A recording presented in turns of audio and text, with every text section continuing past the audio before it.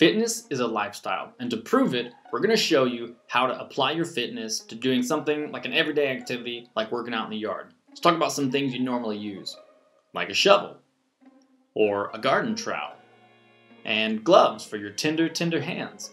Of course, you're going to need something to work with, and if you have a weak back, it's better to work in a good soft soil. Okay, let's do this. Getting into small, awkward places is a job for short friends.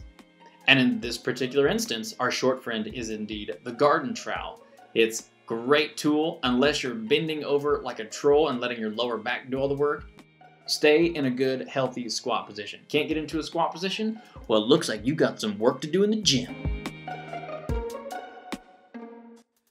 The shovel, the scourge of the lower back. Look, the shovel is a lever. It is designed to help you keep everything out of your lower back. Most people end up using it like some kind of a clumsy spear. And to be sure, you are going to have to use it that way, but there is a right way to do it and a wrong way to do it. Just like your deadlifts, just like your squats, just like your cleans and your snatches. If you are not coordinating your entire body to move that object, either the barbell or in this scenario, the shovel, then it's going to end up being awkward and clumsy, and you're going to end up getting it in the wrong places, like your lower back. Instead, coordinate your legs, your trunk, and your arms to move in one motion so that you can concentrate all of your power, all of your energy into the head of the shovel so you can hack away and chop at whatever you're supposed to without your lower back getting too involved. Now, the best way to do your shovel work without getting into your lower back is to use the back end of the shovel like it was designed to. You step on it, you can chop through all your roots. You're just working smarter, not harder, gang. That's the idea. Now, once you get your shovel head through whatever you're trying to get through, use a really good squat position and the lever of the shovel to remove the dirt, the rocks, whatever you're trying to get at. Most yard work ends up being pulling things up or picking things up that are awkward and or heavy, and the great way to do it wrong is to use a herky-jerky motion with a rounded back.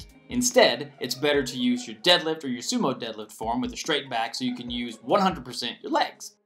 Word to the wise, roots tend to have an exponential resistance factor, so it's best to level the playing field before you start wailing on that with your deadlift. Now that's what I call a job well done.